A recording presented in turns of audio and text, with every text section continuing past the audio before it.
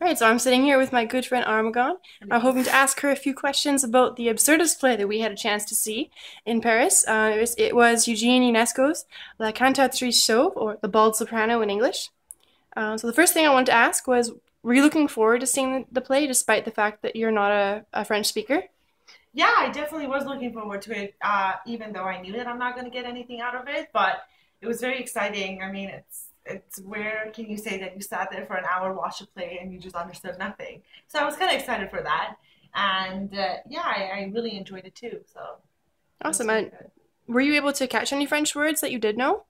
A couple of French words. I got poulet roti and I Bobby Watson, Bobby Watson, think and everybody got Bobby Watson Bobby about Watson 50 times. 50 times, and there was an English phrase, "How do you do?" And I got that too. Oh, But good. overall, that's all. But it's true, it's always the food words that you The learn food first. words, yeah. How much were you able to understand with the help of the actors' facial expressions and the set on stage? It was helpful with their expressions, but if you don't know a language, body language doesn't help to communicate too much, just a little bit, but not a lot. So I feel like I got a little bit out of it, the fact that the husband and the wife were having some miscommunication and a little bit of tension between them, but not to understand the entire play based on just their gestures and body language. But overall, kind of, but not too much.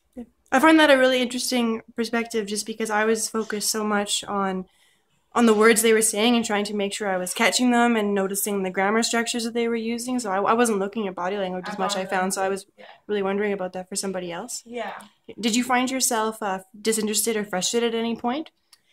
No, not at all. It wasn't the play that I felt like I felt disinterested or like frustrated when it was like 45 minutes into the play and I felt like I couldn't breathe because it was so hot and there was no It was a very small AC. It space, was but very small space, but other than that, it was cozy. It was beautiful theater though, but not from the play. The play was fun, and knowing the fact that it was only an hour helped a lot with my patience. So it wasn't 2 hours or 3 hours. 2 hours or 3 hours, I would have probably lost my um mind kind of in a way but because I just wouldn't get anything and it was just wasting my time. But you it would was go good. again? I would totally go again. Yeah, me I too. would totally I go wish we again. had more time to go. Yeah, yeah. I would go see the second play, Yeah, the second for one. sure. Yeah. Do you think that you would have enjoyed it more or less if you had been able to read an English translation before seeing it live? We had the opportunity if Colette wanted to tell us about a little bit of a backstory in English, but I chose to close my ears and not to hear it because I wanted to completely be lost. But I think it would be interesting to go read the translation after to maybe like kind of guess if I got some things right or not. But Yeah, it definitely would yeah, be. for first time experience, I'm glad I didn't know anything. If I want to go see the same play again in French, I'm probably not going to understand it, but I will probably read the English version translation first. But the first time, I'm glad I didn't. So, All yes. right. Do you remember your favorite part?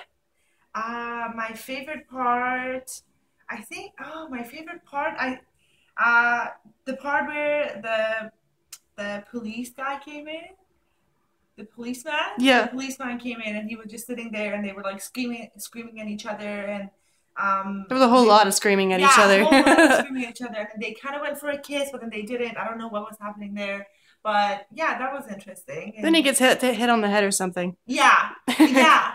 Or the part where the friend, the family friend, the guy, the Hmm. male family friend, he was really funny. I really loved his facial feature, like facial He expressions, had the and most elaborate. yeah, he had the most elaborate. So it was, yeah, that was my favorite part, I think. Yeah. Do you feel that you're more inspired to learn French now that you've Oh, seen this crazy absolutely. thing? Absolutely. That is one of my goals to go back home and learn French and master it. You have to give me another French friend to practice with. Right. Yeah, exactly. Me and Yeah. Jesse and Becca Yeah. and Vanessa. You know what? I feel very inspired. You never know. Maybe in next time we see each other, I will speak in French. Complètement en français. Oh, oui, oui. Thanks so much, Armagon. Thank you. Bye.